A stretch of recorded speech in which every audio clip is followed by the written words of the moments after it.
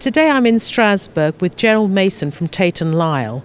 Now we've been having a problem for the past 2 years with sugar quotas for the cane sector, and that affects, in my constituency of London, Tate Lyle, 900 jobs are on the line here.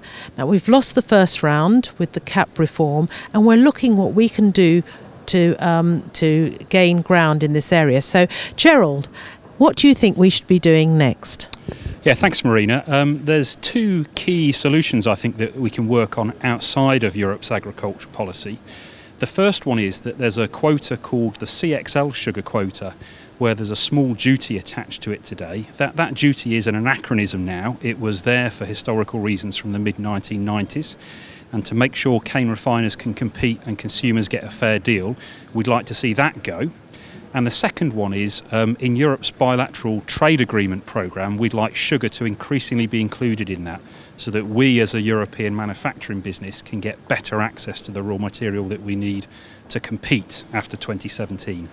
Thank you, Gerald. So I think the message we're really saying is we want beet sugar, we want cane sugar, we want both. There's a pie there, we want equal shares, we want to keep the existing shares. So what I'm saying is I will be working now with the sugar refineries in the UK, in cane, and we will move forward in the areas that Gerald has said.